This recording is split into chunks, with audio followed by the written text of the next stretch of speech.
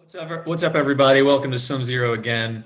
Today we're going to talk about Ethereum 2.0, which has been in the headlines a lot recently due to recent protocol upgrades. I'm sure everyone listening on this call is familiar with EIP 1559.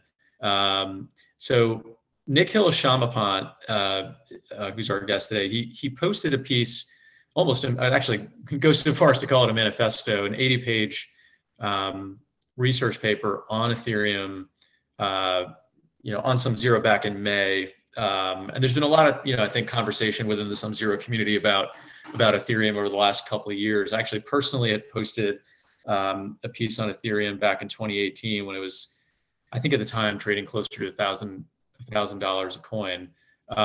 Since then, it's obviously had some pretty serious ups and downs. Most recently, I recall during crypto winter, at one point it dipped below $100 a coin. But I think over this period of time, so much has changed. Nikhil, you're becoming an authority on this, based upon a lot of your work. So just to start, maybe just give everyone just a little bit on how you discovered Ethereum, kind of what the initial, just what piqued your interest about it initially vis-a-vis Bitcoin. And then we can get into some of the new stuff that's going on with ETH 2.0, proof of stake, 1559, and other stuff that's happening in the crypto world. Yeah, I initially got into this whole space with the Bitcoin halving, which, people talk about the Bitcoin halving as like having this huge feature. The volatility brings people into the community. And that's so true, right? Like that's absolutely how I got into it. And I have to say, I'm not the first one who got in through a halving event. So I started learning about Bitcoin. When you start learning about Bitcoin, you learn a lot about monetary policy. And I found that really interesting. But ultimately, I think what Bitcoin investors see as a big strength is that Bitcoin is fairly simple to understand. Fixed supply, very easy monetary policy. I think there's some technical things that people don't understand about how blockchains work that you have to sort out when you're first getting into it. But once you answer your questions about how blockchains work and how scarcity works, fairly simple to understand. And so then since then, I've been learning more about kind of other cryptocurrencies, and I've pretty much primarily focused on Ethereum, just because I think in that sense, Ethereum is the total opposite. It's constantly in flux. There's an incredibly high level of uncertainty in a good and a bad way. But ultimately, people are building new things on it, and it's a lot more difficult to understand for that reason. So I found it really interesting that, historically, Ethereum's price has moved pretty much in lockstep with Bitcoin. But when you start digging into it, it's very different. And I started to realize, there's a lot of small commentary on different updates and things happening in the space, but no one was really putting it all together for kind of what Ethereum is about and how to think about it as an investor, which was, I think, really the angle I wanted to take. Yeah, and I would just add to your point about Bitcoin being simple to understand. It's funny you say that because, a lot of times I'll find myself in conversations with folks who are just baffled by it. I would say, though, for the people who understand or have at least cursory understanding of the technology behind Bitcoin, the much harder thing to understand is the valuation, not so much like what it actually does. And so, and the same is obviously true with Ethereum, but I think, a lot of your work kind of addresses that. It's sort of the, okay, there's this cool tech, how do we frame it in terms of its actual long-term value? Well, exactly. I think the Bitcoin, when the Bitcoin community kind of talks about digital gold, like that's useful because it really is like what they're trying to build, Ethereum, it's like, everyone's like, what is Ethereum? And it's like, it's tough because I feel like any analogy that I use kind of pigeonholes Ethereum. And it's like, okay, yeah, you could kind of view it like this, but it's really more than that because of these other things. And then it quickly devolves from a simple meme into like this really hard to understand mess. So yeah, Ethereum has a communications problem, but I think it's a good thing because it means that there's so much there. Yeah. On that note, do you generally agree with the analogy, if you kind of think of Bitcoin as this like digital rock, you would agree that Ethereum is this digital online global, decentralized computer. Is that kind of like maybe the simplest way to put it? Or how do you frame it for folks who are new to it? Yeah, I think if Bitcoin is digital gold, I think the analogy that was used is that Ethereum is digital oil, or digital gas, and the reason is the key there is, I think of Ethereum as like a commodity. You can use it to use products and services, and the products and services are the Ethereum network, the Ethereum blockchain, right? So it's that simple, but then the complicated part goes, okay, this Ethereum network, like what can it do? Why is being able to use it worth anything? And that I think is, a discussion you can go down, and there's a lot of different ways to approach that question. But that's the key thing, is that Ethereum is primarily like you buy Ether to use it. And you buy it because you can't use certain services. You can't do certain things without it, in the same way that you can't drive your car without gasoline. And so it's going to be like, gasoline's worth more when, driving is more important to us, and it's worth less when driving is less important to us. And of course, there's also supply and demand dynamics. And Ether's the same way. It's like when using the Ethereum network is more valuable, Ether will be more valuable. And that's going to be kind of a growth that occurs in the context of these supply and demand dynamics. So if just like with oil, like if there's more of it, then even if driving is more important to you, the price will go down. And in the same way with Ether, it's just a commodity that way. And that's how I think about it. So let's maybe table the discussion on like the potential use cases for the Ethereum blockchain. We can certainly have that discussion later, but I want to zero in on the supply demand dynamics, because I think that's why a lot of people are on this call and are going to want to watch this and hear what you have to say about it. Can you just frame, just to give folks some backdrop, if you listen to videos on Ethereum, even the bulls oftentimes talk about Ethereum in the context of, they'll make a conclusory statement about a price target, and it's usually somewhere between like $10,000 and $20,000 per Ether token. Yeah. Nikhil comes out and he's like, wait a second, guys, this is $150,000 a token in a, call it, 2-year time frame, or you gave some time frame that was like relatively short term.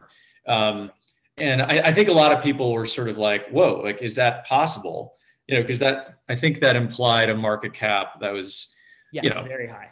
Very high. We're talking multiple trillions. And so part of the reasoning behind this, this target that you came up with, which was, well above, I think, what many people had thrown out there, at least on the internet, was the transition to proof of stake, part one of which is EIP 1559 and this, kind of phase one London hard fork thing. So can you just explain to, folks where what are the sort of high level ideas, and catalysts that are going to drive the price up vis-a-vis the fundamental changes that are going on in the network itself?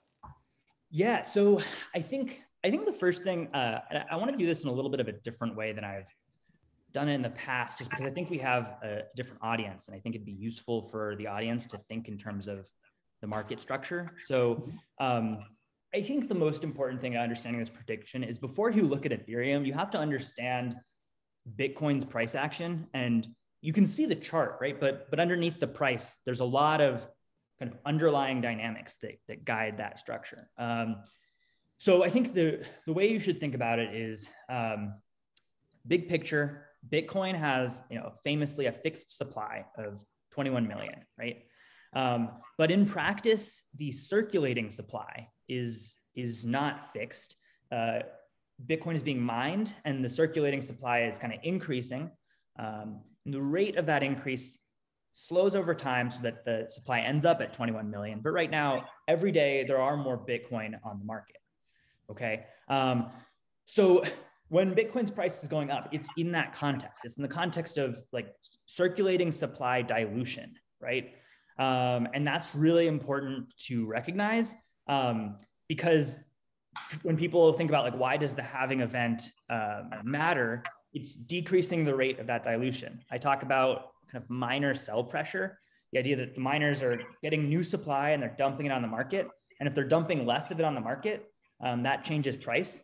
And the reason is because when you look at Bitcoin, you just see the price, you're not realizing like there's, and I'll pick a number here, but let's say there's like 100,000 new Bitcoin today, right? And there are buyers for that. And if there weren't buyers for that, the price would be going down. So if the price is going up, there are new buyers coming on to take that new supply every time it comes to market. If that supply goes away because the Bitcoin halving event happens and the amount of new supply goes down by 50%, those buyers, they come to market, they put the buy orders in, and those buyers are now filled by different Bitcoin, right? And therefore, it has to be Bitcoin at a higher price. So that's the kind of mechanics of my halving thesis, is that when you have this asset that is has a price that's stable or rising in the face of like pretty severe inflation of circulating supply, that means when you decrease the rate of new issuance, there's a kind of a net buying pressure, and that's going to force price upwards. The second thing, though, that I think people really underestimate is the amount of it's called HODLing, but the amount of basically just buying and holding for long periods with the intention to never sell at any price that goes on in this space. And so I guess an example that I use is if and I'm gonna make up some numbers for prices just to make it more intuitive for the audience. But if Bitcoin was at $10 and let's say the circulating supply was 10 Bitcoin, right? So this entire asset would be $100, right? And during the bear market, 9 of the Bitcoin, or $90, get bought up, right? So there's like a tenth of the supply is left, and it's at $10. And then the halving event happens, and as I just described, that forces the price to go up, right? So let's say it goes up by 10 times. So now Bitcoin is at $100. The market cap is 10x what it was, but the amount in circulation is just that one Bitcoin, right? So now one Bitcoin is $100. And so if you're following me, the circulating supply before the halving event was 10 Bitcoin at $10, $100 circulating supply. $90 got accumulated and a halving event increased the price. So after the fact, the circulating supply is 1 Bitcoin at $100. In other words, the circulating supply before and after is actually the same as it was.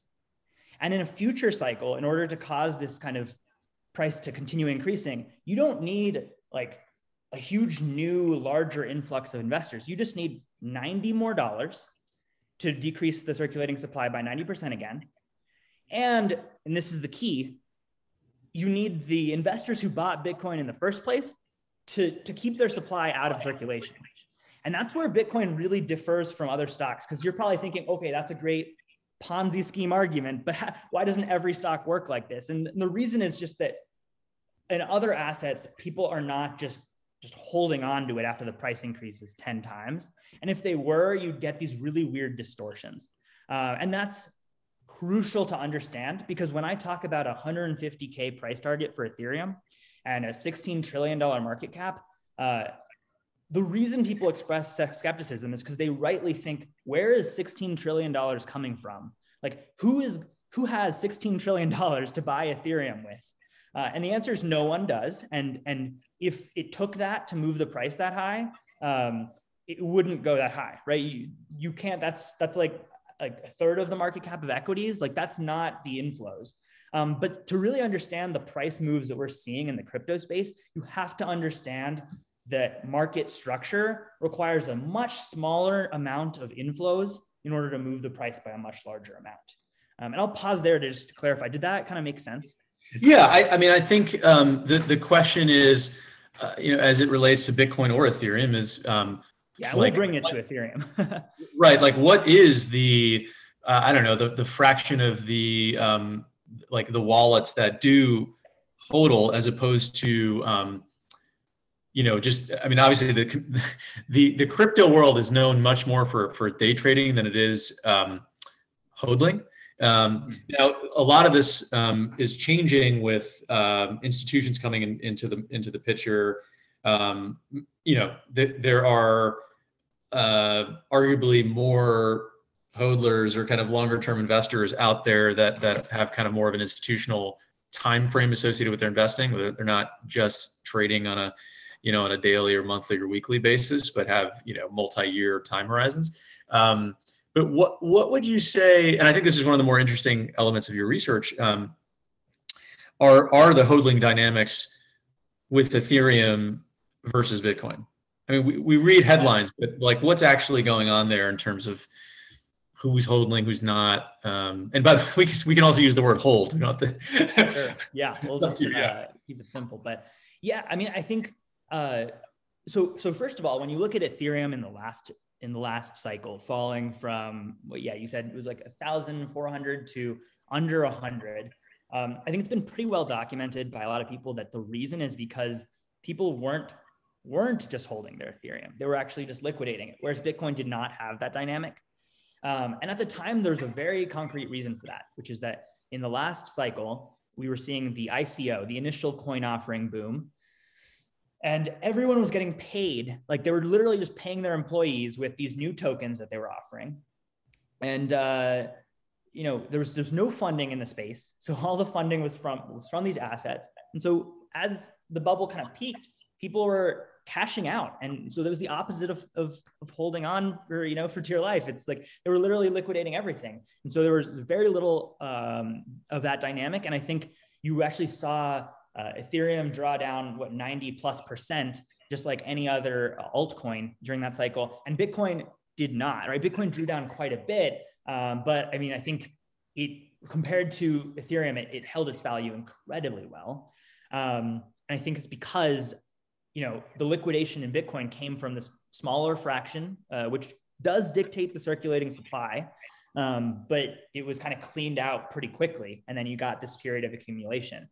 Wouldn't you agree that part of the reason the Ethereum drop was as bad as it was because it had sort of failed on its mission of being this, layer one framework for decentralized applications? Like you bring up the ICO craze, that was effectively the first killer app in a sense for Ethereum, and it failed miserably. Some of that was regulatory, but I get the sense that people may have been starting to question whether anyone would build stuff on Ethereum back during that time frame.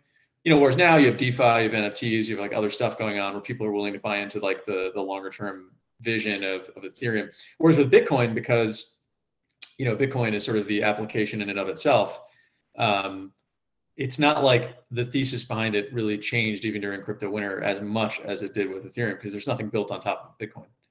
Absolutely. Yeah. I think the big difference is that you buy Bitcoin to have, digital gold. You're buying an asset class.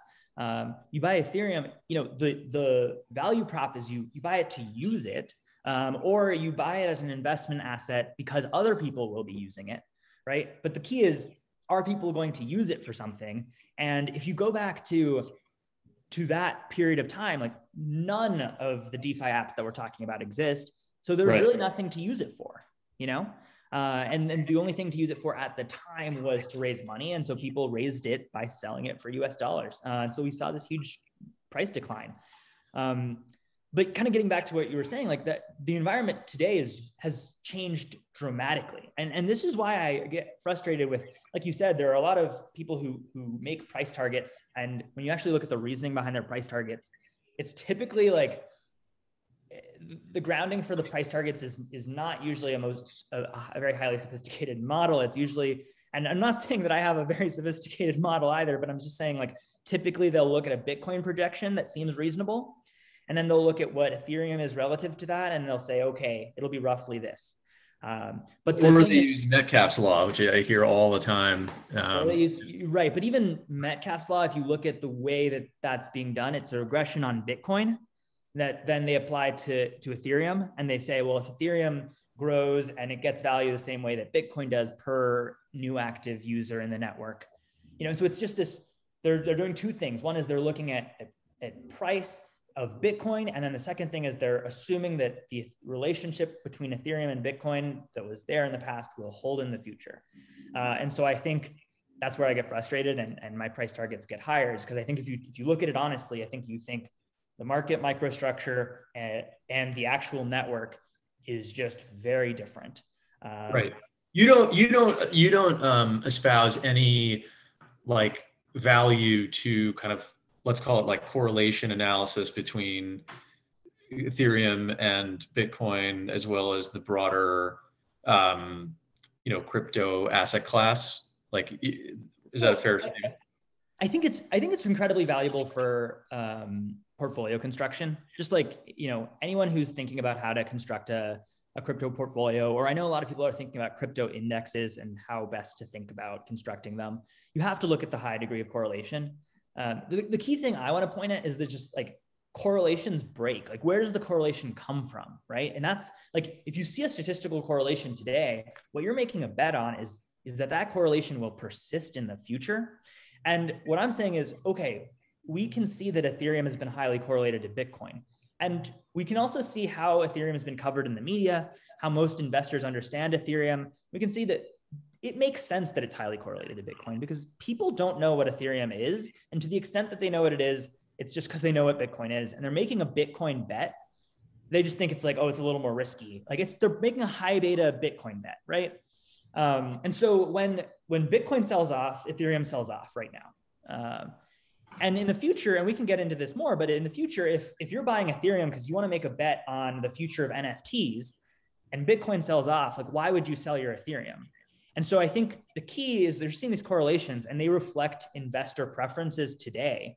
But I see those preferences changing in the future. And so I see correlations changing in the future. And so cool. I just think, yeah. So on that, maybe that's a good segue to 1559. And what is going to break that correlation? Because I think you're absolutely right. These are very highly correlated assets, and but they are. I mean, they couldn't be more different. So let's walk through that. I mean, I'll kind of leave it pretty open ended. Sure. But what do you see coming with 1559 that folks are missing?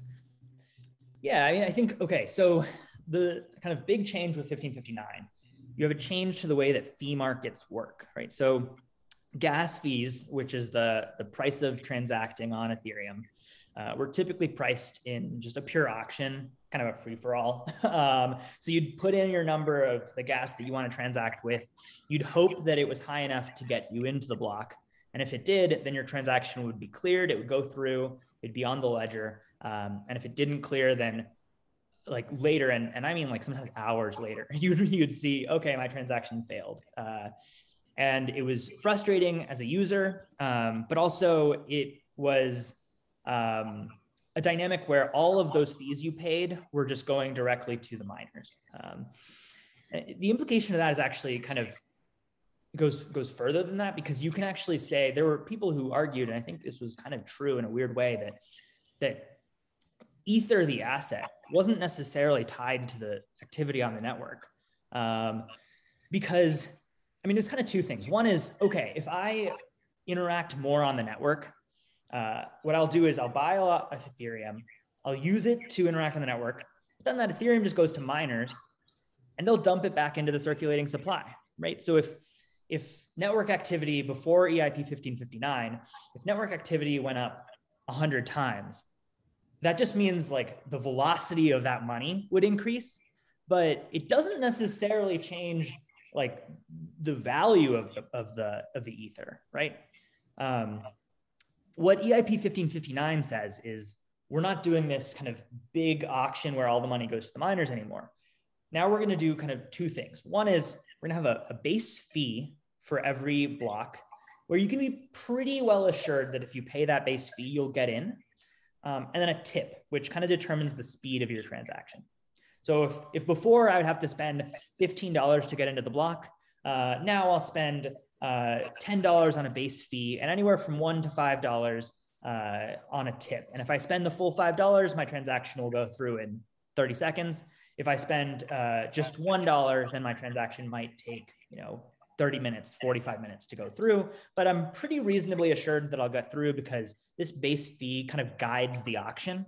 I have some idea of what to bid on, right?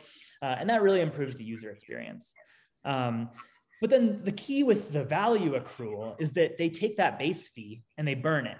And I think the estimates that I saw when I first wrote the report were that 30% of the fees were going to get burned. And it'd be interesting. I actually haven't checked what the actual burn rates that we're seeing right now are, now that it's live. But that's crucially different because now if I transact, and let's use 30% as our number for percent of fees that are burned. Does that the 30%? Does that imply that 3 1/3 X of that is assumed to be tip?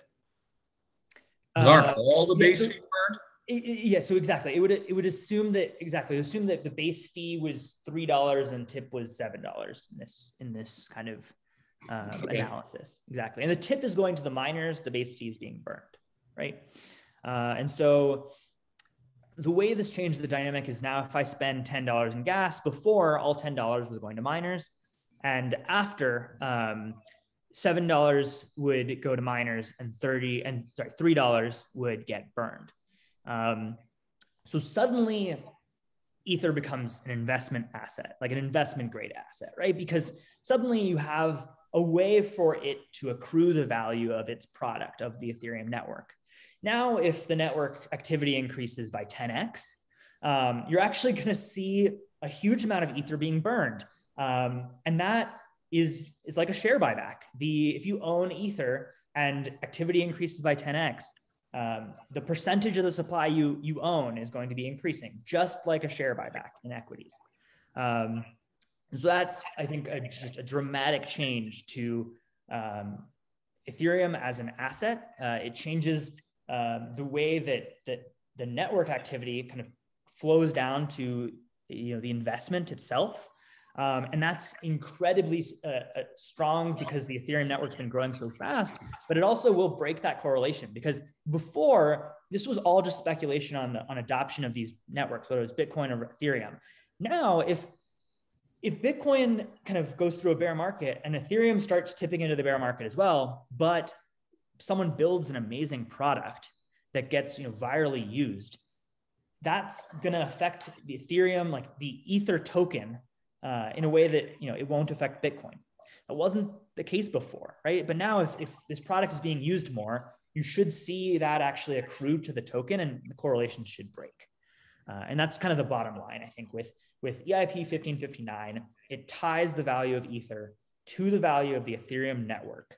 And because the Ethereum network is so novel, so revolutionary, the correlation should break to any other asset that isn't directly a part of the ecosystem. So one of the things that we come across a lot in headlines, especially amongst Ether bulls, is that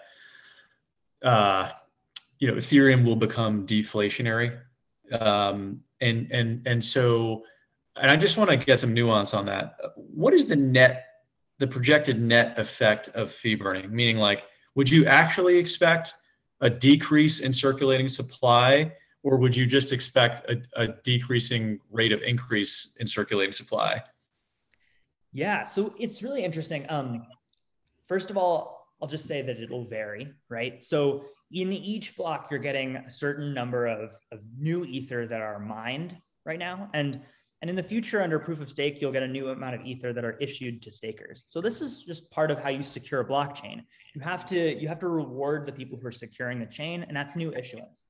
But okay, so then the question is this going to be deflationary? And the key to that is, are the fees that are burned going to be more than the Ether that is issued for security, right?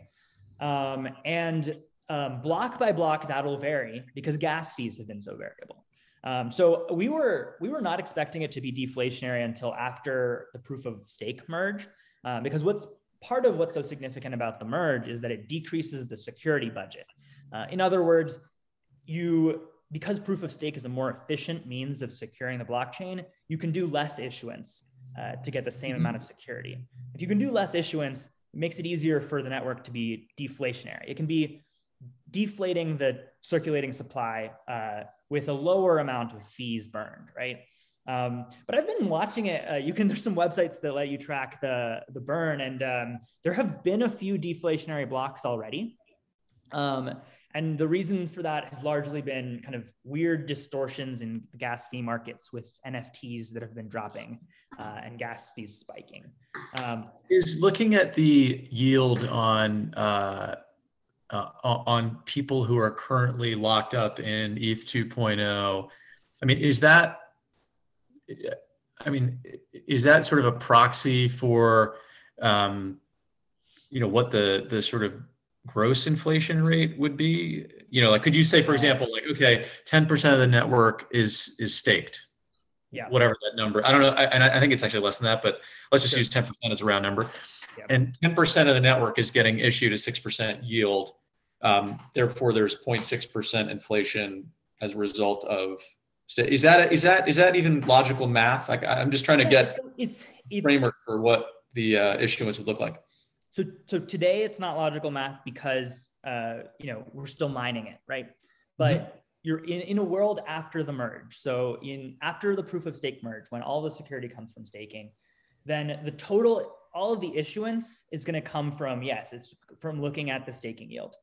Now, there's a key thing here though to keep in mind is that, so right now when you go on Coinbase and you stake your Ether, they're going to say, I can give you a 5 to 6% yield, right? And I have some of my Ether staked there. It's great, but it's like 5 to 6%. Okay, there are some equities with that yield.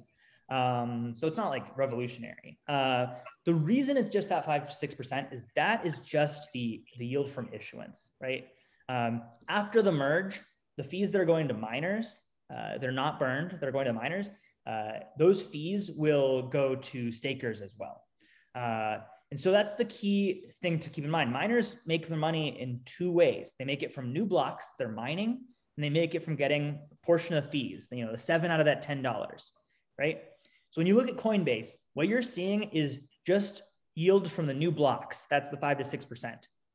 But because stakers are not currently validating transactions, you're not seeing yield from the fees. And so when, if we see staking yields go up to 20% after the merge, it would be incorrect to interpret that as an inflation, an issuance rate of 20%, because only a small part of that is new Ether being issued to stakers. A good chunk of that 20% would be from fees being paid on the network that are not being burned, right? The remainder of the fees that are not being burned. It's the tip, effectively. Sorry? It's the tip. Yeah, exactly. It's the tip. And so you just don't want to kind of conflate those two. The other thing I'd point out, though, is that's not the inflation rate. That's the maximum issuance.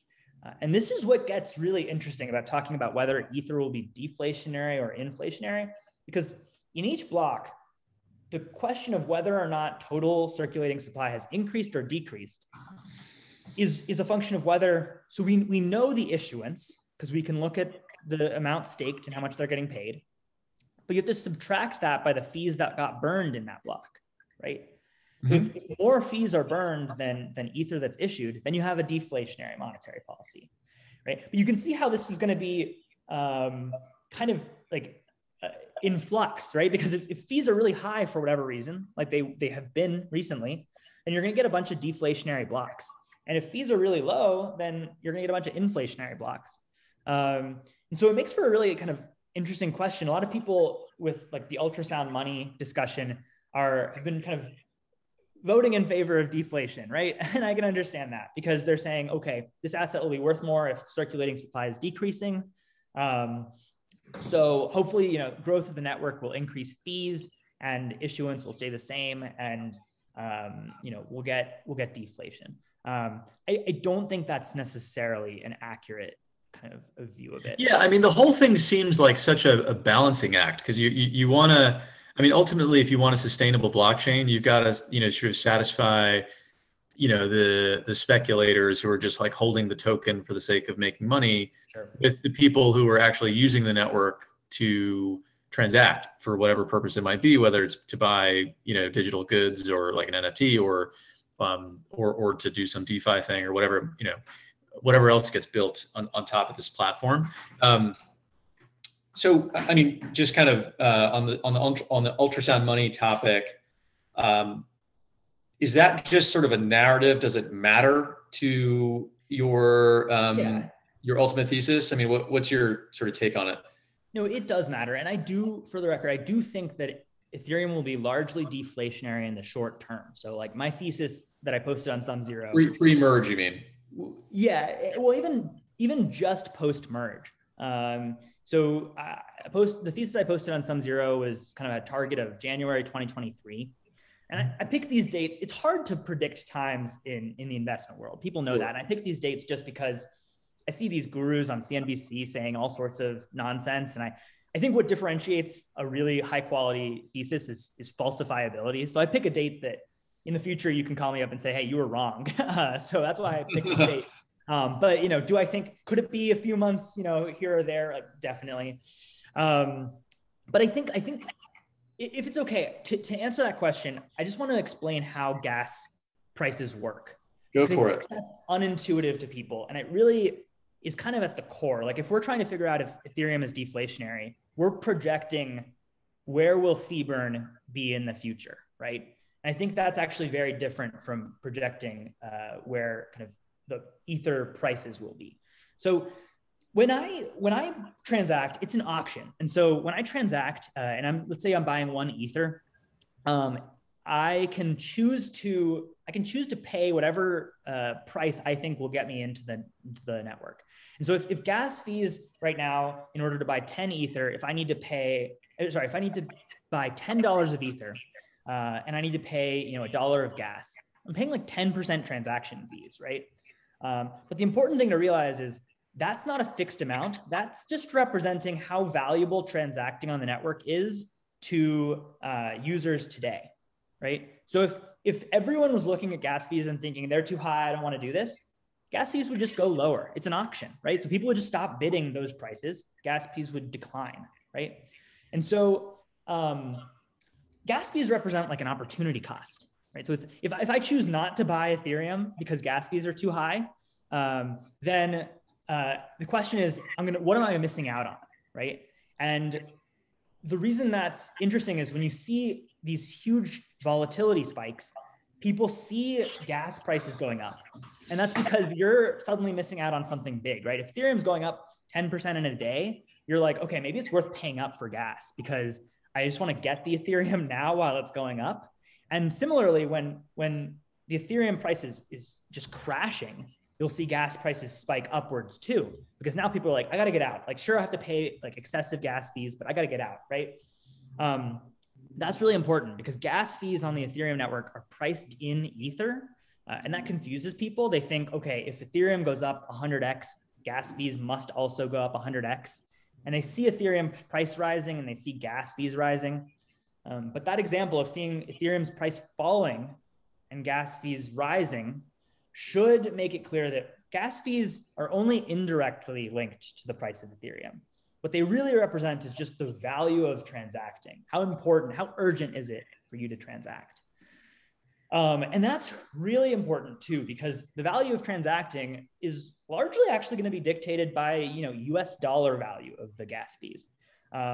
Because if I want to buy $10 of $10 worth of Ether, because maybe my salary is being paid in US dollars, right? So I only have $10 to spend. And I look at gas fees, the amount of Ether that I'm paying is one obstacle, but I'm really going to be thinking about it in terms of like my purchasing power, right? And similarly, once gas fees get above a certain dollar amount is when people are going to start balking at. They're going to be like, okay, wait a second. I don't have enough money to be spending $300 on gas. And so I think that's really, really important because when people look at it in terms of Ether, they get a little confused. But I'd ask that if you're modeling this, try to look at the US dollar value of gas fees and the US dollar value of the issuance. Okay, so if let's say in our model that 10 new ETH is being issued every day, I would say look at the 10 ETH, but multiply it by the price of Ether So you get the US dollar value of that issuance. And then the reason I say that is because gas fees are going to be moving with people's purchasing power in US dollar terms. And so if you look at fee burn, you can also look at the US dollar value of that, and you subtract them and you'll get inflation or deflation. And the reason that matters is because when these markets dislocate, when price goes up more than fee burn, for instance, it'll be because the fee burn is going to be more related to people's purchasing power. How much they're willing to spend on gas is going to be more related to how much US dollars they have to invest in other things and buy groceries. And the price of Ether is going to be kind of different, a speculative asset that has different supply and demand dynamic. So you don't, I take it you don't buy into an outcome where there's a net deflation that just occurs indefinitely that could erode the entire supply of. No. So, and the reason that's why it's kind of tricky with ultrasound money, right? Because I think what's interesting is as the network grows, either if each transaction becomes more valuable to the user. So like if right now you're using the Ethereum network to speculate in your free time, maybe it has a certain value to you. But in the future, if your salary is being paid through a smart contract, maybe that transaction is incredibly more valuable. Maybe corporations are paying gas. So maybe the gas per transaction could increase, right? Similarly, if more people are using the network, maybe we have higher gas fees. And so over time, if gas goes up and more fees are being burned, I think price will go up with it, right? But if price is going up, the key question is price going up kind of faster than fees are going up? Because if the price is going up more than gas is going up, then at the end, when you net it all out, you're actually just not going to see deflation. You're just going to see gas go kind of down in ETH terms. So like to make this kind of concrete, let's say you're paying $1 you're paying 1 ETH, and that's $3,500 in gas, right? If Ether spikes 10 times, what's most likely in my view to happen is not that you're still going to pay 1 ETH in gas and it's going to be $35,000. I don't think that'll happen. I think most likely that gas will go down in Ether terms. You'll pay, 0.5 ETH, and you'll end up paying more in dollars to transact on the network, but less in Ether, right? And because you're paying less in Ether, less ETH will be burned, and you won't have deflation. But what is the exact, mechanism by which gas fees are set? Is it just a pure function of like overall network congestion? Meaning like, let's say there's a huge spike in Ether price because there's just more HODLing going on. So you have more HODLing, higher prices, but less actual network activity. That would be a scenario where, the fees in ETH terms are actually going down, meaning like the net fee burn is going down. But yeah, exactly. You could see a high amount of HODLing where, ETH skyrockets and the price is stable at a very high price. And then you could see like a period of low volatility where people are just not that interested in transacting. And then you'd have a situation where gas fees would be much lower because people aren't desperate to buy. Lower in ETH terms. Yeah, well, potentially lower in ETH terms because the price of Ether went up. But also if people are just like, if you have low volatility, people might not be like, oh, I have to go transact right now. And so it could be lower in dollar terms too. The reason they'll typically track though is just because if the value of my position is higher, like if I'm willing to spend 1% on transaction fees and my position goes up 10x, then the amount I'm willing to pay in fees is going to go up by 10x, right? And so typically there is an indirect relationship between the price of Ether and the fees, right? But it's not a direct causal one. It's just about how people are thinking about what they're willing to pay, right? Yeah. And I guess in theory, if there are a lot of hodlers, maybe the speed of transaction on the day that they actually do want to sell isn't as important, meaning they're not as sensitive to like Ether moving. If Ether's at 20,000, they don't care if they get out at $10 more or less. Yeah, it could go either way, right? Exactly. Yeah. Like if that was the mentality, and the gas markets reflect that urgency, right? So actually that's interesting. The reason gas prices have been so high is we've had these huge NFT drops, right? And there's a lot of urgency, and I actually saw an interesting take where people were saying that when these NFTs are kind of sold in pre-sale, they're sold at a price where a lot of people realize they'll be able to resell them at a higher price. So if you know that you can buy an NFT for 1 ETH that you can resell the next day for 2, you're willing to spend up to 1 ETH in gas fees because you'll still profit, right? Mm-hmm. That's that difference. And so gas fees will spike up to 1 ETH, right? And so Right. that's kind of, I mean, obviously gas fees didn't spike to 1 ETH, so I made up some numbers there, but that's an example of kind of like what's been happening is you have these drops where suddenly participating, people are willing to spend incredibly high gas in order to get in on these transactions. So gas fees spike. And sure, the price of Ether is going up a little bit, but it's not really affecting the price of Ether, right? Indirectly long-term, but these markets are separate, right? So one of the most interesting things you recently noted on SumZero is that you had originally underestimated the percent of the Ethereum community that would be willing to stake their Ether, and I think in your original report you had sort of assumed something around a 20 or 30% stake rate, but you actually think that number could be significantly higher than that. Can you explain that? Yeah, definitely. So my initial estimate of what people were willing to stake was a very just, I don't know, it was just kind of like a naive look at yields, right? So I was looking at yields and I was saying, okay, the way that yield works is the more people that stake, the lower the yield goes, because it's the total security budget stays relatively fixed. So the idea is if I can get, if I can get 10 times the number of people to stake, I don't necessarily need to pay them more to get them to stake, then I won't. I'd rather not. And so instead the yields just go down. And there's kind of a minimum issuance that kind of is there just to make sure the security never goes below a certain amount. But this idea that we don't need extra security. And so as you see more staked Ether, you'll see yields fall. And so when I looked at that, I was like, okay, if we're projecting that out of the gate, we'll have yields of 20%, that's unsustainable. For an asset that's a high growth asset that has a way to accrue the value of the network, for it to have a yield of 20%, it's just a no-brainer: buy, collect the yield, set and forget, bet. And unlike Bitcoin, it's not set and forget and kind of be freaked out about what's going to happen. You can just take that yield, and if it's a 20% yield, you can say, okay, like, unless this thing completely collapses in 5 years, I'm going to basically make the value of my investment and just yield. So I was like, okay, yields are going to go down. People are going to stake. This is a no-brainer. And the question is, at what point will they stop staking? And I was looking at it and I was thinking maybe 7%, throw a number out there. The idea would be some yield that represents the fact that Ethereum is seen as a risk asset, but also the fact that a 20% yield is just too high, and especially in a yield-starved world like today. And so forgetting some of the numbers off the top of my head, but I remember looking at that and thinking, I think it was roughly 20% that I thought would be staked based on an estimate using that approach. But then I started thinking a little bit more about how sophisticated actors could take advantage of this yield. Because Ether is interesting. When you buy Ether and it's not staked, you don't get a dividend. And so you have to do something. You have to take your Ether and you have to stake it.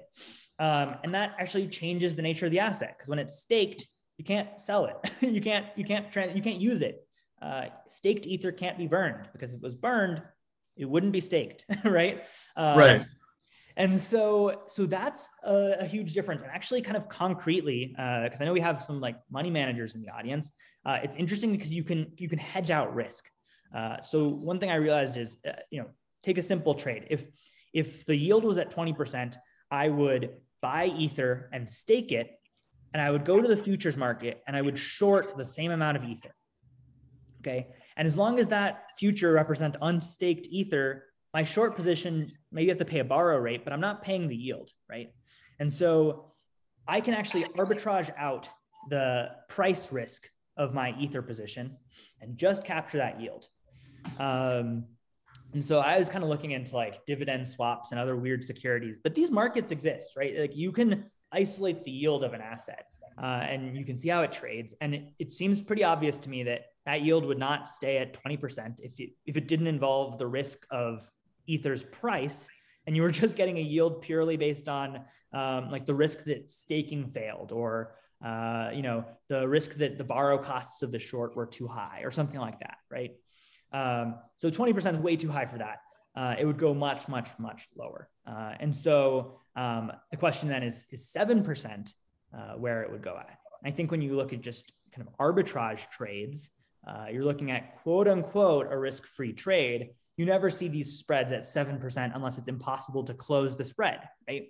But in this case, it's really easy to close the spread because sure, you're short ETH, but you actually already own the ETH. And so just like merger arbitrage, it's like merger arbitrage where I control when the merger happens. Whenever I want to close this position, I could just unstake my ETH and I can kind of close my short because I own the ETH. It's just staked, right? And I can choose to unstake it whenever I want after the merge, right? And so my thesis is before the merge, when you can't quickly unstake your ETH, you won't see this relationship. People are hesitant to stake because there's risk there. You're locking up your ETH. You're not going to be able to get it back until the merge. And the merge is a major risk event. But after the merge happens, it removes this risk from the table and it becomes very easy to stake and unstake. And I think you'll actually see this kind of arbitrage trade driving significant inflows to stake a large portion of ETH, where I'll just continue to buy more and more staked ETH and short it on the future side and kind of grab that yield. The other I think part of your thesis had to do with the notion of these staking pools that offer something called staked ETH in exchange for Ether that's staked. What does that do in terms of the, let's say, arbitrage ability of this trade? Yeah, so it actually is, it's really great because it makes this trade so much easier to pull off. So the way that I just explained it is, I think, just an example that I think a lot of managers are very familiar with. It doesn't take a lot of crypto experience to understand. But I think the real way that this trade will go down is not by buying ETH and shorting ETH. It's going to be through what are called staking derivatives. And so the way this works is, instead of staking it myself, I'll take my 1 Ether, I'll go to Coinbase, because I think they've actually announced that they're going to have a staking derivative. So I could give you an example. I could say Coinbase, but there's going to be a number of platforms, Lido Finance, Rocket Pool, a number of platforms that do this. So I say, okay, Coinbase, I'd like to stake my Ether. And they would say, okay, in order to encourage you to do that, I'll give you a liquid token called STETH. And 1 STETH it represents the rights to own that Ether that was staked. Okay, and the nice thing about STETH is that I can buy and sell it, right? Where my staked Ether was just locked up and it was hard to access, STETH I can buy and sell, and that is really useful. One thing is, it's just useful because now if I've staked my Ether and I want to get out of my position, I could just sell it to someone else without unstaking it. And because my Ether represents the value of 1 Ether plus the staking cash flows, it should be worth more as staked ETH than as unstaked ETH, right? As long as yields are some meaningful amount. And so if I'm wrong and yields stay at 7%, then we should see STETH trade at a significant premium to ETH. And if it doesn't, there's just free money on the table because you can buy the STETH and you're getting the value of your ETH, but you're getting this free yield on top. So my theory is that this is kind of how the arbitrage trade will work, which is just that anytime STETH trades for less than 1 ETH, you can arbitrage that instantly, because you can take your STETH to Coinbase or take it to Lido Finance, and you can say, this STETH is redeemable for the value of 1 ETH. So just give it back to me. And if STETH is trading for 0.95 ETH, then I'll buy as much STETH as I can and redeem it for 1 ETH and get that spread, right? So STETH can never trade for lower. And then it should be worth more, but it actually works the other way too. And this is where it kind of gets weird, because in other arbitrage trades, you can't do this. But if STETH is worth 1.1 ETH, well, all I have to do is buy 1 ETH, go to a provider and say, hey, I have 1 ETH. You have to give me 1 ST ETH. and I have it now. And on the market, it's selling for 1.1. And I just got it for 1, right? And so I got that spread on the other side. So just really quickly, I just want to, there's something a little unsettling about the idea that you buy 1 ETH and you go to Lido or one of these other derivative, providers, and they just create this new security or token, whatever you want to call it, out of thin air, that's liquid, even though the underlying is not, because it's been staked. How do you reconcile that? Well, so there's kind of 2 things. One is, after the merge, the underlying will be liquid. So in theory, when I say you can redeem your ST ETH for ETH, right? Where is Lido getting these ETH from? In practice, they might have a treasury so that they don't have to unstake any ETH. I don't know. But in theory, every ST ETH should be backed by 1 staked ETH. And if you redeem it, it's actually more liquid than the markets, because they don't have to get it from the market. They actually have it already. It's staked. And all they have to do is unstake it and give it to you. So it's just a claim. It's like you're saying post-merge, they can unstake it frictionlessly. Maybe there's some transaction fee there, but for the most part, it's pretty frictionless.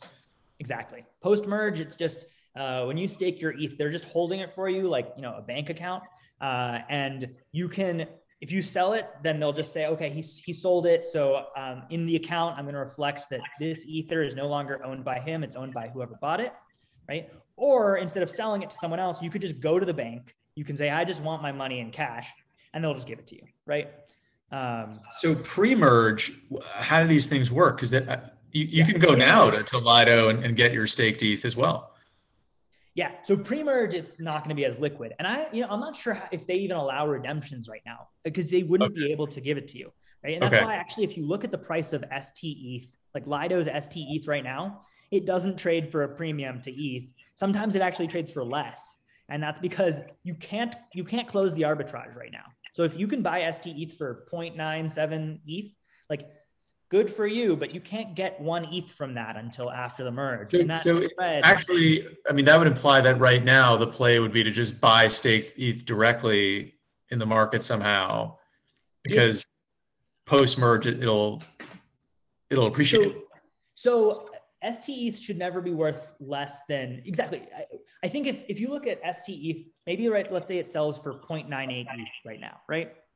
And maybe a fair value based on the yields that you'll get is something more like 1.05 ETH, right? Because you could do a discounted cash flow of that yield. So that's a spread of, I don't know, something like 6 or 7%.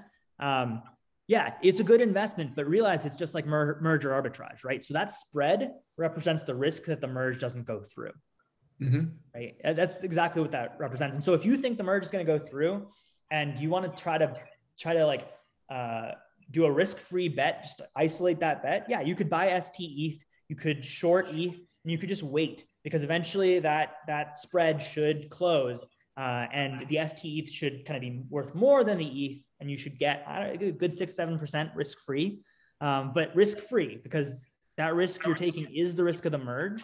And I'd argue that the bigger upside, if you're betting on the merge, is just to buy ETH directly right now. Yeah. So, but going back to the original question, which had to do with the percent of Ether that's staked. Yeah. Right. Post merge, which right now I think folks are predicting March 2022. What's going to drive the percent of Ether stake, say, to 50% or higher? Yeah, that's the thing. It's like I was looking at the yield schedule, and I was looking at it saying, okay, if it's 7%, maybe we'll get 20%, 25% staked, something like that. But if you look at what really drives that yield as a function of arbitrage, because if yields are 3% and I can still keep arbitraging the staked versus unstaked ETH, then what really matters is just what should the arbitrage spread be? What's the fair value for that spread between ST ETH and ETH? Which, because it's directly redeemable, like it's not like a merger where I'm taking on merger risk. I can just go to the service and grab it right now in real time whenever I'm worried I can close the spread myself, I would expect that spread to be very thin. And I think that that spread will actually be more dictated by the gas prices involved in just buying and selling the STE than the risk of not being able to redeem it, just because I can go on the market anytime I want and close that spread. Like I think people are smart. I think people are going to write algorithms to do this trade. Just check if the cost to execute the trade is higher than the reward of closing the spread, and just close it in real time, like constantly. What that means for the percent staked is that the yields will go far below 7%. I think, it's hard to say exactly where they'll be because it requires a prediction of gas prices. But if we're seeing yields of like 1 to 2%, that's where I look and start saying we're going to get percent staked higher than 50%. Like all of the circulating supply of unstaked ETH is just going to get funneled into this trade, is kind of how I'm viewing it, at least. And the reason it can be funneled in this trade is because you can get out of it without unstaking your ETH. Like once you're done, you don't need to get out of this trade by unstaking your ETH. You can get out of this trade by selling someone else your staked ETH. And so eventually this trade is not going to go on forever. And the way that this trade closes is by staked ETH reaching 50+% of circulating supply. So yeah, that was kind of the thought there. And I think it's really significant when you look at price, because again, the price action doesn't show this. And so if you're looking at historical prices, you're not going to see this coming. Yeah, I wonder, on the arbitrage front, how many institutional funds or individuals are kind of set up to do this kind of thing. And I'm not even sure it would take that many to do it for it to start having an impact, which is... I think if no one does it, FTX, have you heard of SBF Alameda? They have like a market making fund, and there's a number of right, pretty high quality quant crypto funds. Right. They're just going to eat through this trade, right? And the only reason they're not doing it now is because it can't be done before the merge. But I don't think it's not like a normal stock where it takes people finding the trade. Like these are publicly traded securities. Everyone's going to know about staking derivatives. These exchanges are going to list, they're going to list them. Like Coinbase is going to have a listed staking derivative right next to its listed ETH price. People are going to see this, and all it takes is one person just to sit and do this over and over and over again. Yeah. Right? And because it can be done in real time, right? That's the thing is, and so, initially there'll be some distortions. I write in my report about how when proof of stake, when the merge happens, there's a validator queue. So you won't be able to stake and unstake immediately on the day of the merge because there'll be so much kind of like influx to stake. But over time, the trade will approximate frictionless staking and unstaking. And once that kind of decongests, you're going to see staking above 50% for sure, I think. I mean, this just reminds me of the hedge fund industry in the 90s. Where there were just there was free money to be made all over the place, and a lot of folks just weren't paying attention. But then eventually, all these these arbitrage holes got filled. And the crazy thing about this is, right, just to bring it back to what we were talking about earlier, where I was saying, there's a very high percentage of Bitcoin that is being hodled, and you were asking me, well, how do these changes affect ETH hodling? Right. And one thing I've been really trying to pound the table on is that staked ETH, it's like economically enforced hodling, right? Because if you can, instead of unstaking it, if you can just sell it to someone else, you're never going to unstake it. And that ETH is never going to rejoin the circulating supply. It's always going to be staked. There's going to be a circulating supply of staked ETH. Separately, there's going to be a circulating supply of unstaked ETH, right? And so that means, this is economically enforced hodling. There's no fear or cultural change that's going to cause these hodlers to suddenly sell. They're not going to say, okay, it's time for me to sell my stake and go to the beach. You would just sell it as staked Ether. And then this kind of begs the question of why is unstaked Ether going to set the price? And it's ultimately, it always comes back to fees can only be burned by unstaked Ether. And so if you want to transact on Ethereum, you have to burn unstaked Ether. So if you've staked over 50% of the supply and you want to transact, you have to buy that unstaked Ether from that smaller pool, and that's going to set the price. Has your price target changed at all since your original report? I mean, it's not really. I mean, I would say my initial report was pretty big, and I covered a lot of this, right? So all like EIP 1559 was the specs of it was in there, months ago when I wrote it. Staking and the supply shock was in there. I didn't incorporate the amount of supply shock, but what I would say is that difference between 30% staked and 50% staked, I don't know that I can say that will all be baked into the market before January 2023, right? So it'll take time for this arbitrage trade to happen. So I haven't necessarily incorporated it to change my prediction by January 2023. I think that's a pretty stable target. I think the biggest thing that I've started to shift on though is kind of what happens after that. Because when I initially wrote the report, I was just making an 18-month projection. This was a trade, and it still is, an investment. And if I thought price was going to go down, I would get out of it. But I think I've become more optimistic on price going up and staying higher for longer, and kind of the longer term trajectory is what I've got. Did you second guess any of your thoughts on Ethereum during the most recent crash? I mean, it was in the 1700s, a few weeks. I mean, I'd be lying to say I didn't have my concerns. I started racking my brain, what am I missing? The price is going down. I mean, it was the first, I'm new to this, right? So a lot of people had been through that crash in 2017, and I wasn't. I got into this around Bitcoin's halving in 2020. And so first crash of that. You were very lucky. Yeah, exactly. My timing was perfect when you think about it in retrospect. But so, yeah, I had some doubts. The problem is I could never ground them in fundamentals. I was prices dropping. And then I was thinking, well, nothing that I wrote about in my report that was supposed to push price up has happened yet, right? EIP 1559 hadn't happened yet. Proof of stake, the merge hadn't happened yet. And so if price is dropping after the merge, that's going to be very concerning to me because that's my thesis really kind of focuses on this period of time where you have this supply shock.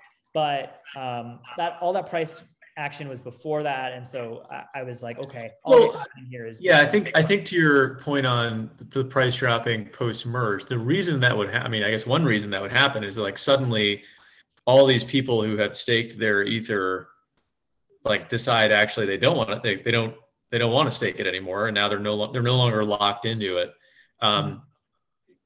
You, I guess, would argue that that's unlikely because of the. Well, I would argue that's unlikely for a few reasons. One is instead of unstaking it, they could sell you a staking derivative, and that wouldn't affect the circulating supply of ether. So as long as there's demand for that staked ETH, they really don't have to get out of it by increasing the circulating supply of unstaked ether. But the other thing is, so think about the mindset. So people who stake right now. They're in it for at least 18, they're in it for a long time, right? They bought ether very early on, and they bought it for a yield during that time period that was much lower than it will be in the future. So these are the kinds of people these are the hodlers, right? Will you see people staking for less passionate reasons in the future? Absolutely, when there's lower risk, right? But these are the people who are willing to take on the maximum risk. They've been through multiple EIP 1559, proof of stake. These are people who are staking all through of that. And if something went wrong, they would have no way out, and they knowingly decided to stake it anyways. So the idea that they took that risk and that they're just can't wait to cash out the minute that you can do that is, I'm skeptical. But I think even if they did cash out, even to some extent, I don't think it would affect circulating supply of unstaked ETH. And I think that's what counts. So yeah, it's not something that I'm too worried about. What I do think is probably going to happen is that, at least initially, a lot of the yield that people are getting is not going to get restaked, right? So I think a lot of people are the way they're going to take their cash is they're going to say, well, look, if I bought all this ETH and staked it and I'm getting a 20% yield, I'll just sell the yield part, because that's quite a bit of cash flow, especially because ETH has already gone up by 5x or more than that. So they're getting their entire initial investment back in just yield at that point. Right. So no need to unstake it to reduce their risk, you know? And just to get to the yield specifically, so you're taking the 6% or so staking reward and adding, fees, 14% or what, like, how are you getting to that fee number? Like what should people reasonably expect? Yeah, The yield breakup to be? It'll start high because a lot of people will not have staked, right?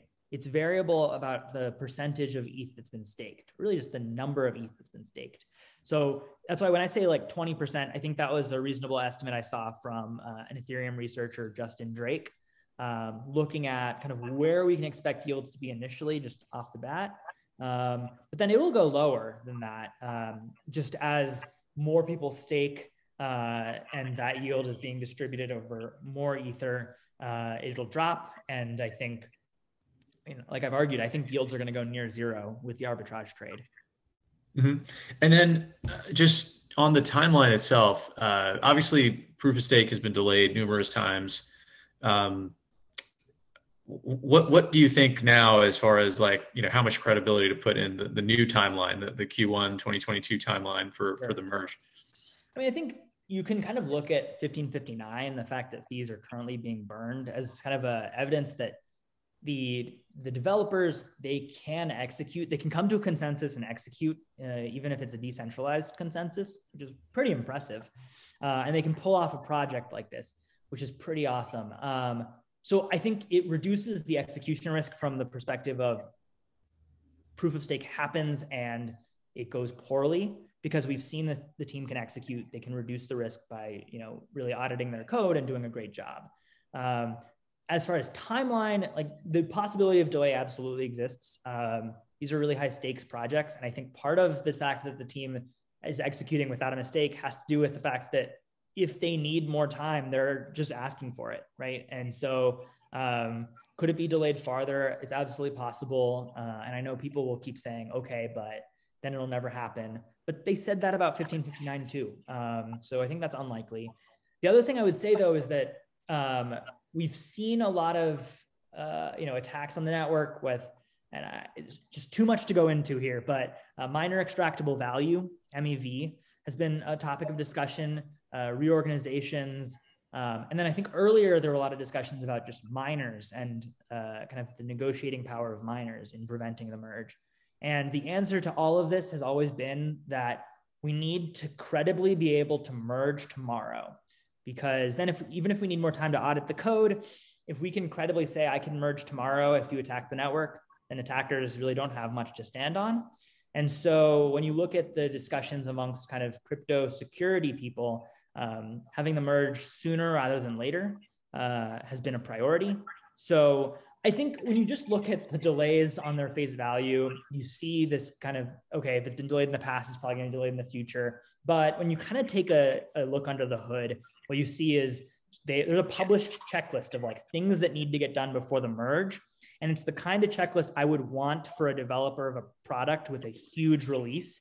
I want them to hit every item on that list. I don't want proof of stake to have a mistake. And if it takes a little bit of time, like I think investors should be okay with that. In the same way that if a company said, look, we're delaying our product release because we want to make it perfect, as long as the product does come out and it's actually high quality, like investors would be happy with that. Same for ETH. So what would you say are the biggest risks to the Ethereum story today?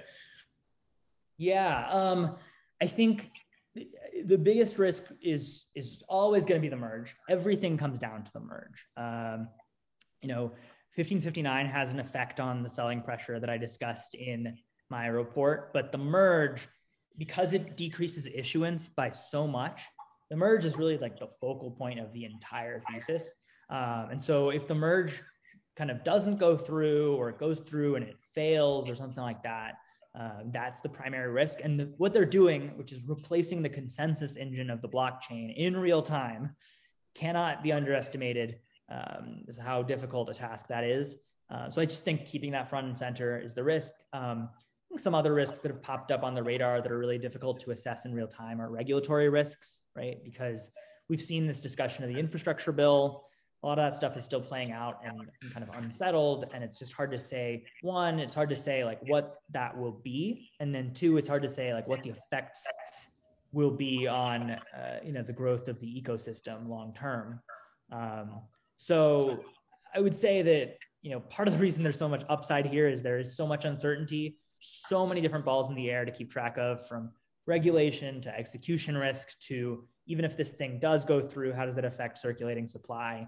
But I do think that's where my edge is. When people say like, why do you think you know something that other people don't know? I just think that how many people in the world do you think are keeping track of the regulatory situation, the execution risk, and then going deeper and thinking about the arbitrage trade? I don't think I've spoken to anyone who's really kind of incorporating all of this into their investment analysis. And so I think that's where investors today who do understand this can reasonably say they have an edge over the market. And what would you say about the risks of just competing blockchains? Do you see that as a longer term risk? Not really not a risk as far as the merge date is concerned, but maybe a 2 or 3 or 4 year kind of timeframe risk. Right. Yeah. So I didn't mention it in my report very much because I don't think that it's something that will affect the price of Ethereum by January 2023. But then when you do look out farther, it's definitely something to keep in mind. I'm taking a good look at Solana and Polkadot. It's really important when you look at these projects that you really have to talk to people in the community, understand what's being actually used, look for projects that are actually providing services, because there's just a lot of junk in the space. People have to be very careful about diversifying in this space. It's like counterintuitive. Experienced investors are going to come in and say, well, if I like uranium, I'll buy a basket of uranium miners to get thematic exposure to the space.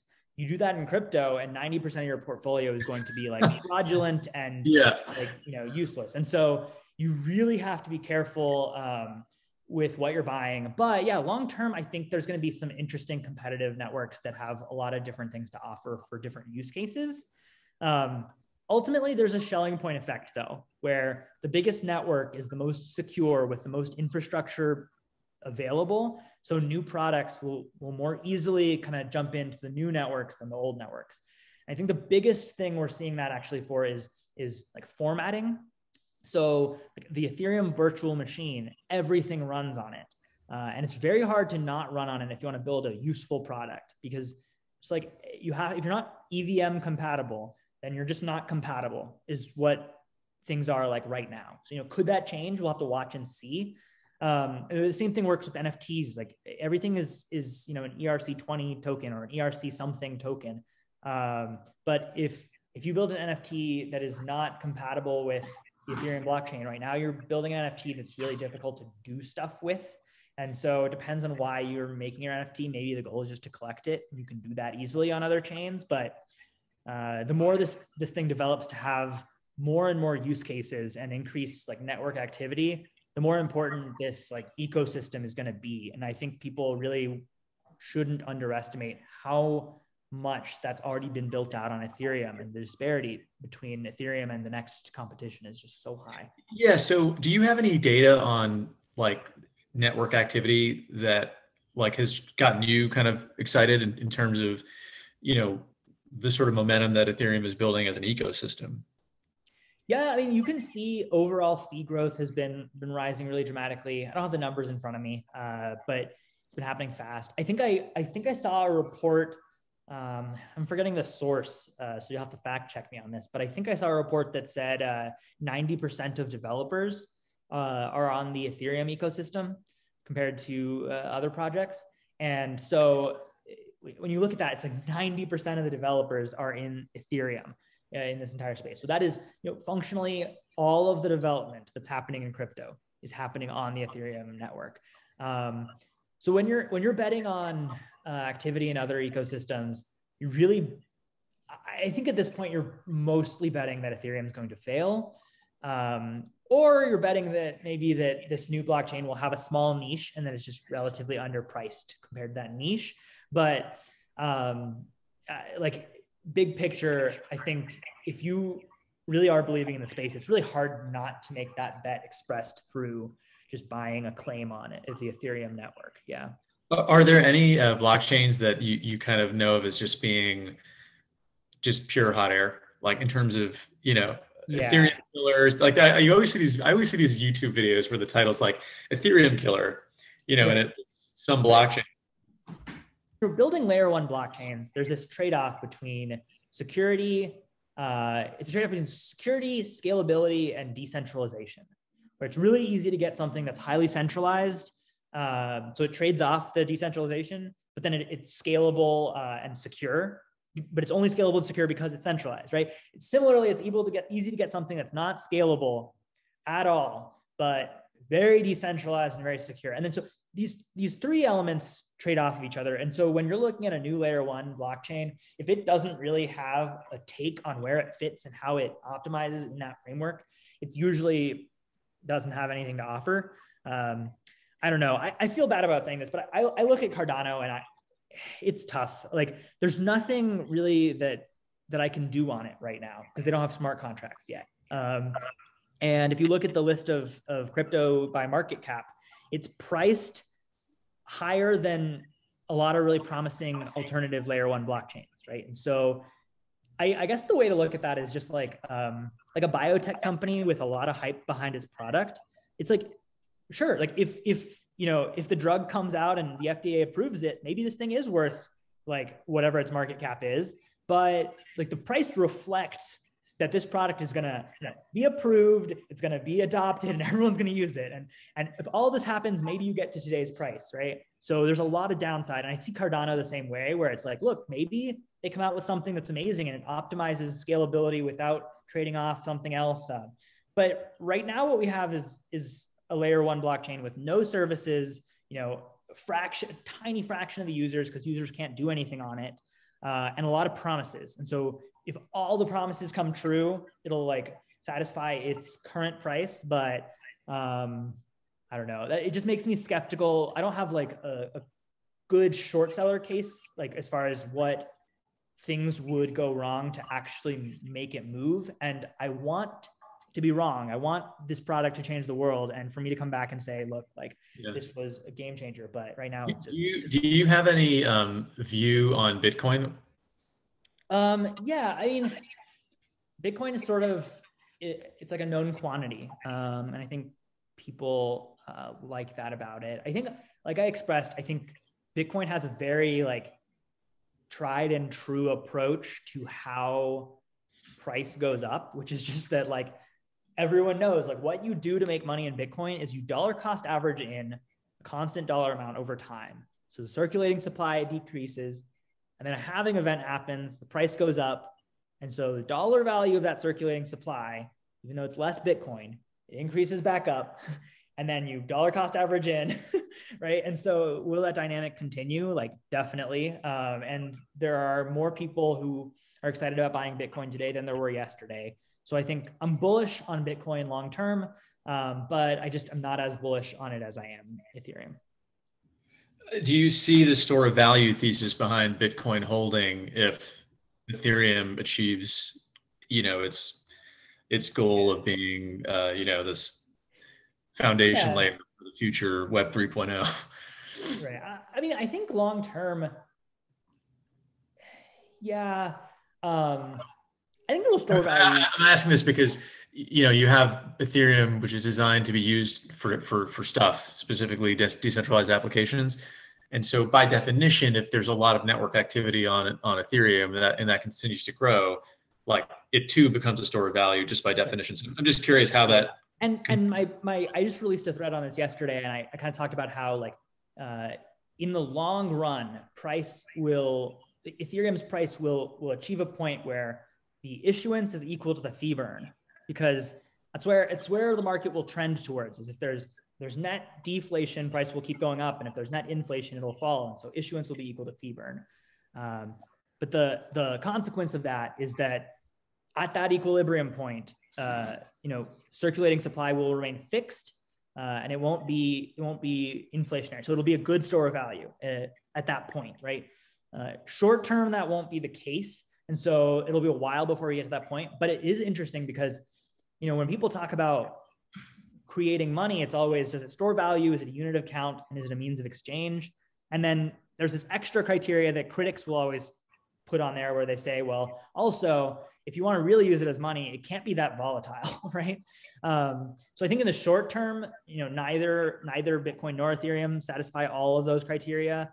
They're all volatile. But in the long term, because Ethereum is building, an economy, it's going to be much more able to actually be money.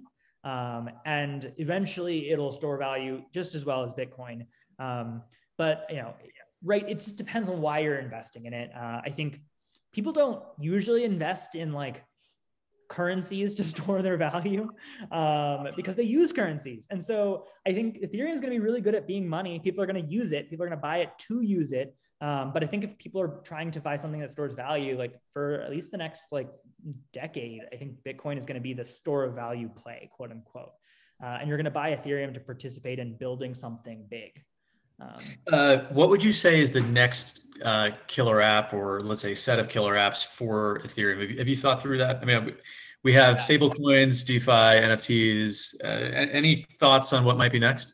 Yeah, it's been wild because, again, I'm pretty new to this space, but I think the cool thing about it is a lot of this space is just emerging. And so I'm seeing, like, even as new as I am, I'm seeing so much change in the products that are offered, the amount that they're being used, and the focuses of the ecosystem.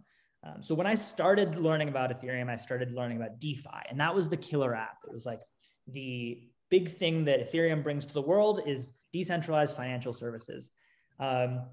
And there was some discussion of NFTs. And when I first published the report, I think maybe during it or briefly after, there was an NFT cycle where I would say it was punctuated by the moment we all remember where Beeple famously sold his NFT for $60 million, something like that. 65, I think. Yeah. Right. And what's crazy is, so just as part of my research process, I will scroll through crypto Twitter and just save articles and kind of keep them in a timeline on my desk, just so I can kind of synthesize the noise.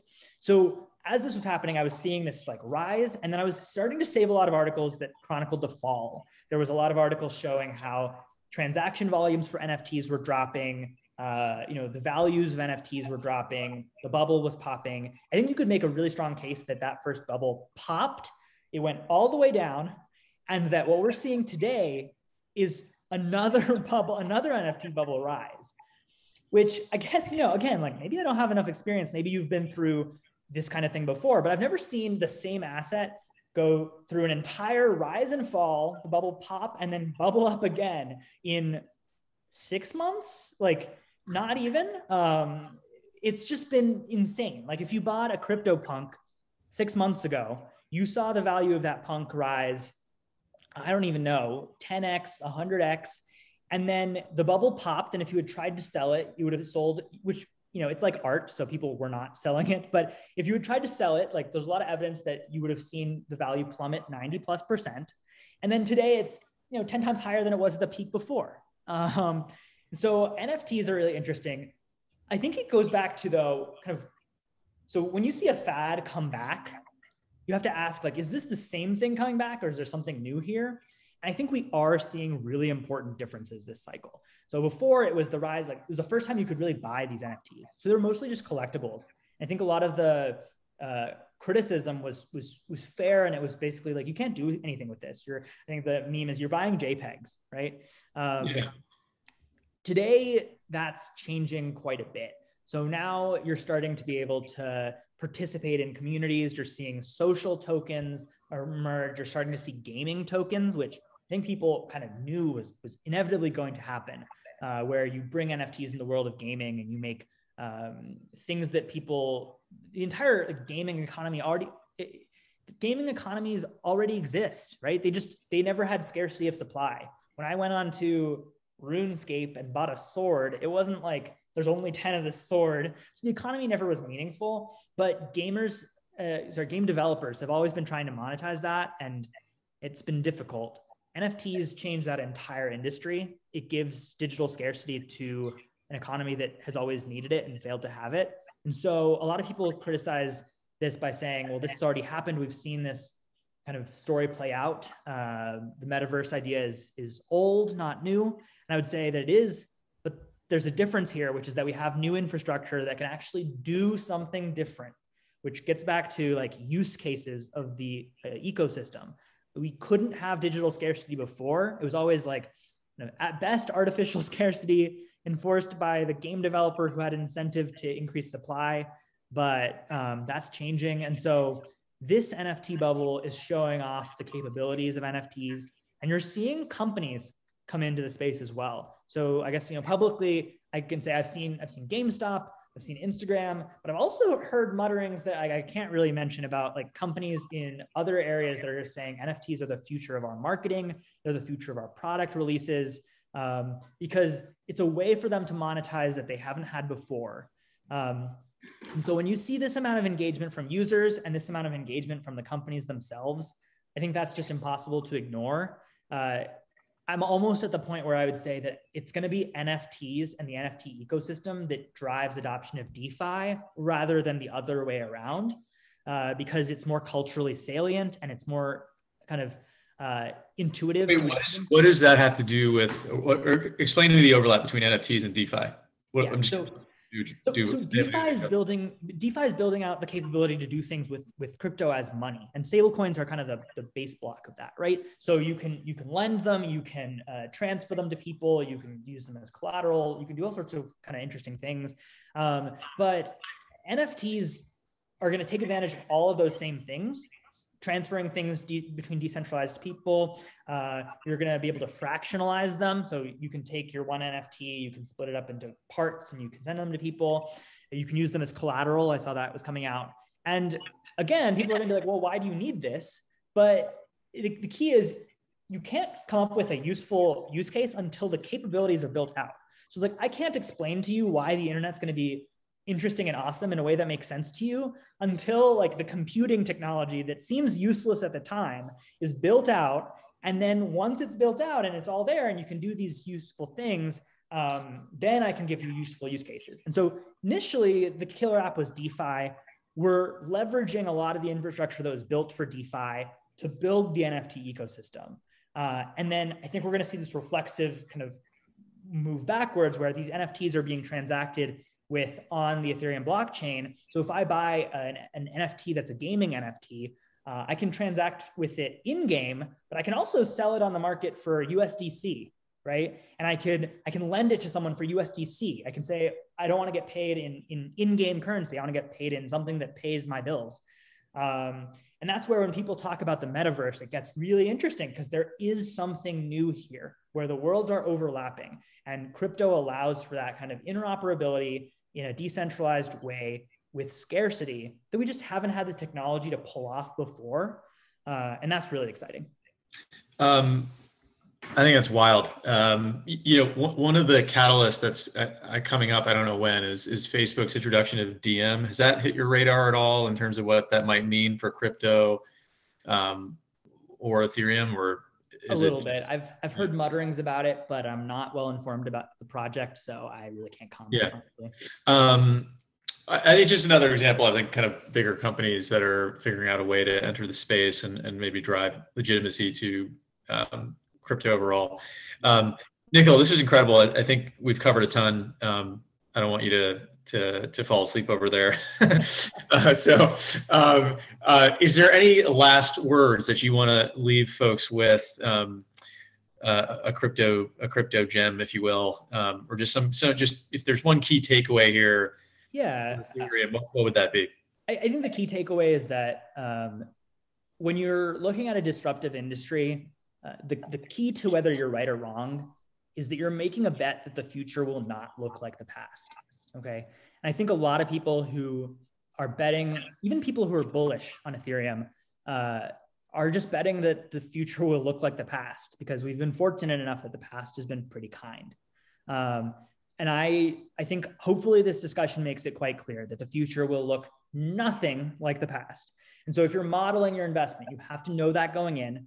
And if you're basing your arguments on what you've seen with kind of previous assets or previous crypto assets in particular, you're going to be surprised, both in good ways and bad. But I just think investors need to keep that in mind. It needs to be a part of everyone's analysis. If you're basing future Ethereum price action on past Bitcoin price action, that's just nonsense to me. And you need to be taking into account the expansion of NFT economies and this shock to circulating supply in the future.